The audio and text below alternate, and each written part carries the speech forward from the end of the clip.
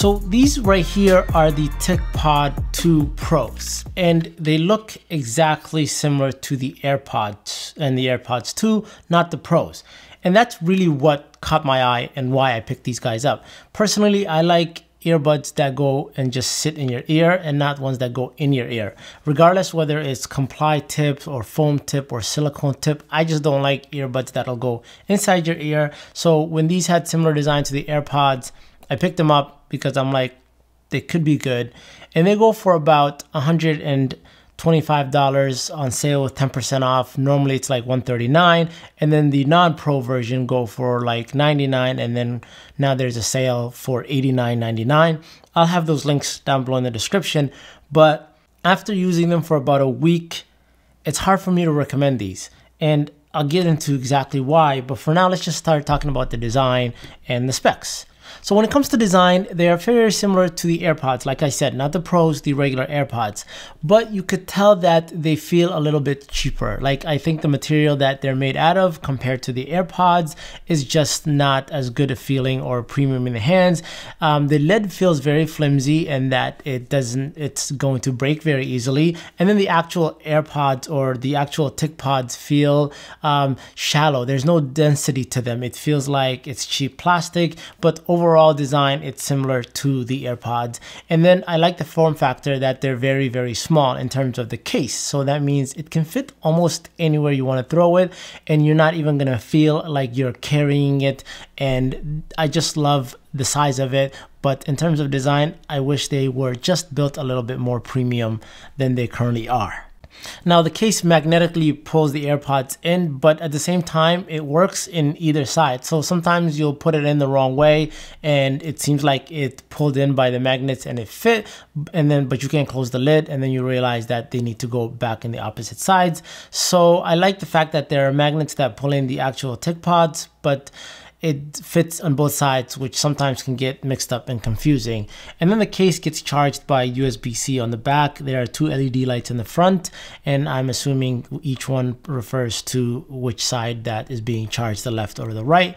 But the weird thing about this case and the USB-C is that it doesn't charge from USB-C to USB-C cables, which I thought was weird because I would just plug it into the charging cable that my phone uses, but that didn't work. Like you have to go from a USB-A to a USB-C cable, just like the one that's provided in the box with it. But I just think that's something that they could have, you know, the technology, they could have put that in there so that it's easier, since everything is moving to USB-C, and now I don't have to carry a wall adapter that's USB-A just for these guys. So overall, the design is really nice. It's just not as premium as I would expect them or I would have liked them to be. Now, real quick, let's go over the specs. So these guys are running a Qualcomm chip. We are talking about the QCC 5121. They have Bluetooth 5.0. They have a dual mic noise cancellation, which actually works really well from my time of using it. They have an accelerometer and a gyroscope in there so that you can do gestures with your head.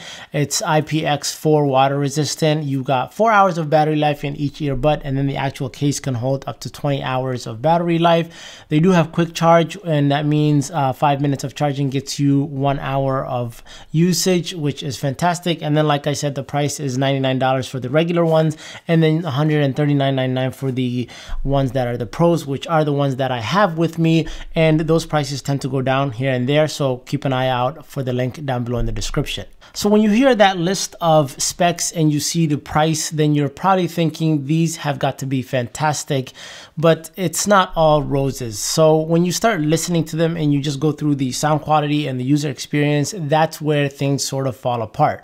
Now, in terms of comfort, like I said earlier, they fit just like the AirPods, so I'm comfortable with it. It's like a one size fits all. There's no tips that come with it. So if AirPods fit in your ear, then these are going to fit perfectly fine with your ear. I didn't have any issues in terms of them falling out of my ear. Now, when it comes to the actual sound though, they were inferior to the AirPods. Like if the AirPods were a 9 or a 10, then I would definitely give these guys a 6.5 to 7. And it's just like an overall sound. It's not as rich or as full of a sound as the AirPods go. It just feels like it's missing something, as if like you had a couple of layers of diffusion between you and the sound. That's like the best way that I can describe it. Now, I did test them with my Galaxy Note 10 Plus and they work worked phenomenon. I even tested out the gestures where you can nod your head up and down to answer calls or bob your head side to side to reject calls, and everything works. Now there is an app that comes or that you can download from the Google Play Store, but the app, it's not anything fantastic. All you can do is turn on gestures, turn off gestures, and little basic stuff and things like that. And I really think they could have done more with the app so that maybe we could just customize the sound a little bit better. So that's how it is in terms of the phone. And then I went ahead and tested out on my MacBook Pro, the 16-inch that just came out a couple of months ago. And this is where things really fell apart. So in terms of watching YouTube, there was a lag, and the lag was not all the time. Like after listening to like multiple sessions, 3, 4, 5 different sessions where I would actually disconnect the Ticpods and then go somewhere else and open up my MacBook to play it again, I say about 50% of the time there's a lag where it just goes behind in terms of watching videos on YouTube, and then half of the time it's perfect and it's smooth and there's no issues. So I don't know if it's a software issue, because I did try to update the software or the firmware of the Ticpods through the app on the phone. I did it and it's up to the newest version.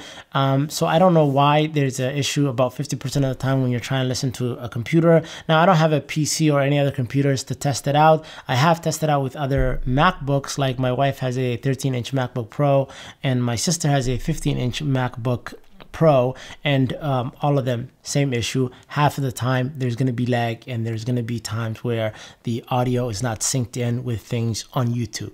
Now if you guys want me to do like a full comprehensive testing of different platforms like Hulu, Netflix, AT&T now with this, I can, but most of the time I'm just on YouTube, so that's why I was able to test it on YouTube real quick. So because of all these things that I mentioned earlier, it's really hard for me to recommend. Like the build quality is cheap, the app is not very intuitive, and the sound overall is not as rich, and then there's the lag when it comes to the computer, and that itself is enough to break, be a deal breaker for people. So just keep that in mind. And then when you look at other earbuds or Bluetooth earbuds in the market, especially the ones that are on ear, you got the AirPods 2s, like ones without the wireless charging case, that go for about $159, and these go for either $125 or $139 depending on when you catch it. So that's about a $30 difference, and for $30 more, you're gonna get better sounding headphones with better build quality. We know Apple has very good build quality,